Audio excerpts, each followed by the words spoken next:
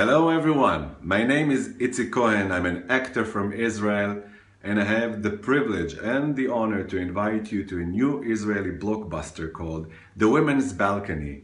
It's a heartwarming comedy about the struggle of women in Orthodox Jerusalem for their rights, but in a very funny way. It's an easygoing, easy listening, how do you say? It's a feel-good comedy. You can all enjoy.